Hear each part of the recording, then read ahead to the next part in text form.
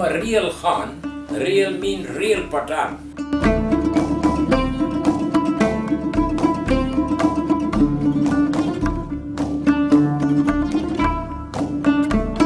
This is my wish, and I wish that I'm alive when Pashtunistan come into existence, inshallah.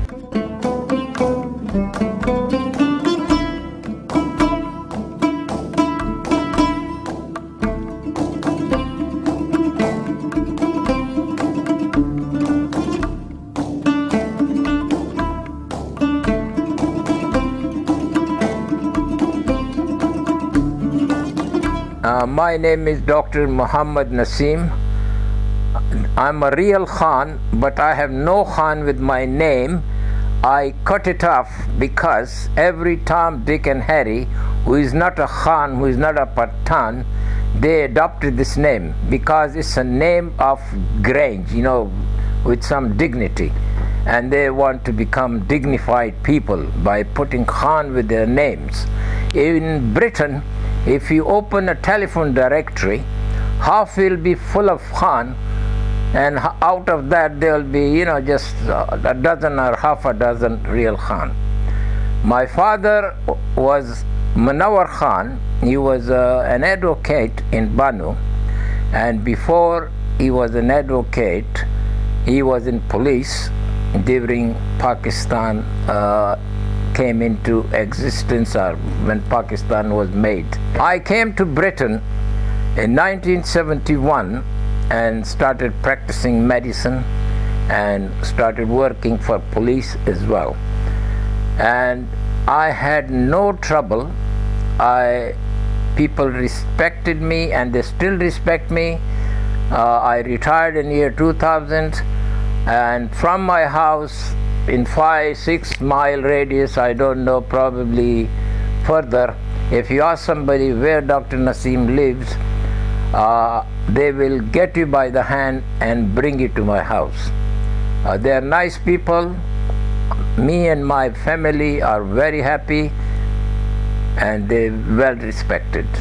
And I have purchased my graves, land for my graves, and inshallah, when I die, I'll be buried in Wakefield. I would like to be buried in this country. Do the English people here admire your services regarding that?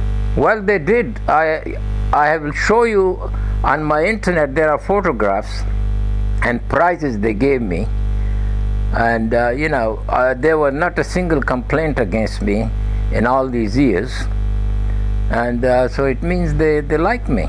Well, I lived in Yorkshire all my life. Okay. All my stay in Britain, I should say, not all my life. And I didn't go out of Yorkshire. And they're the great people, you know, lovely people, very friendly. I did medical legal work for police, like, you know, somebody died, murdered, I would go to the scene, tell them what's the cause of death, you know, roughly. Later on, pathologists will come and do the further. If there's a suspicious death, I'll ask them to call the pathologist.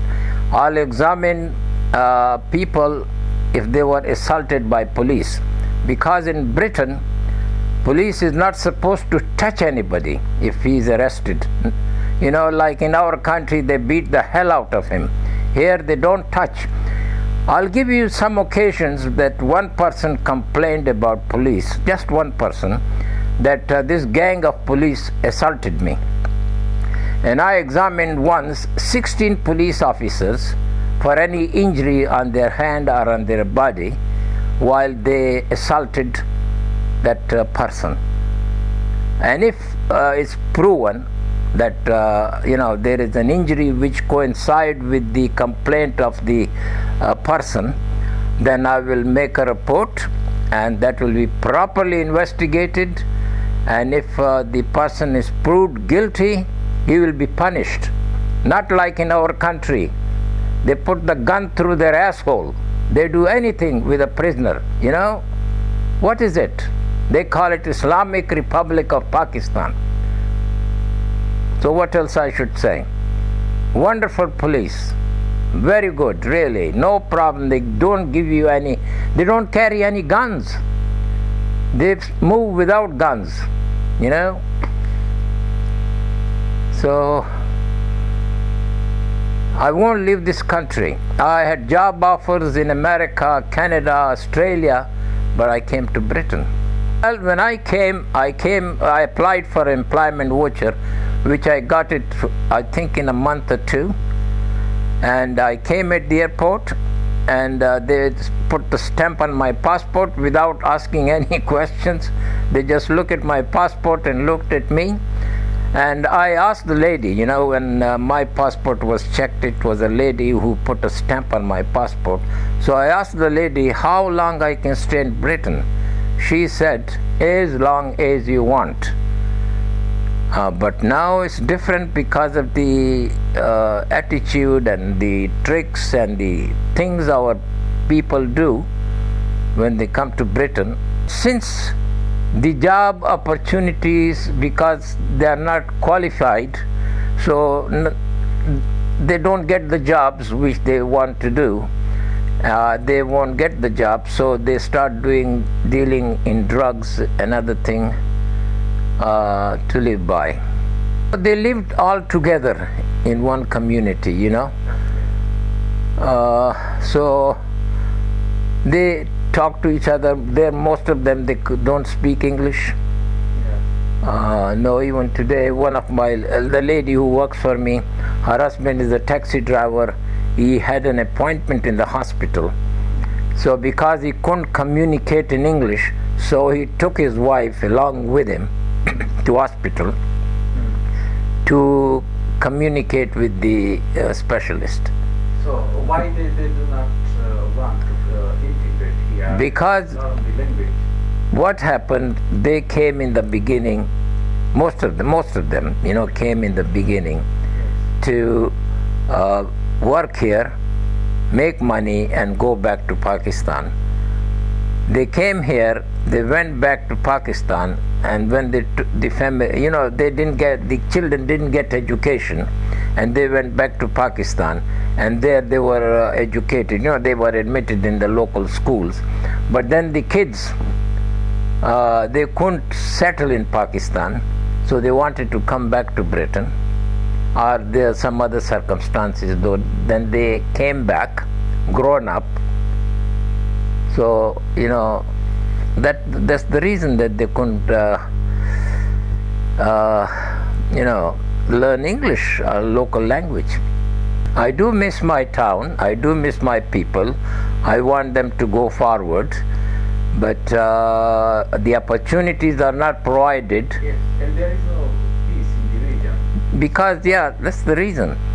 Yeah, and what do you think? How they can bring the peace in the region? How they can play a role to bring peace in the region? Well, to give them share of, you know, money, develop industries, educate them, you know, all these things, and give them good share of money, you know, when they become rich. Give them money and share. Well, whatever money came into Pakistan or come into Pakistan, most of them go to Punjab, you know, Punjabi, they take the big share of it. To cut a long story short, we should have our Pashtunistan. We should separate and have our Pashtunistan. This is my wish, and I wish that I'm alive when Pashtunistan come into existence, inshallah.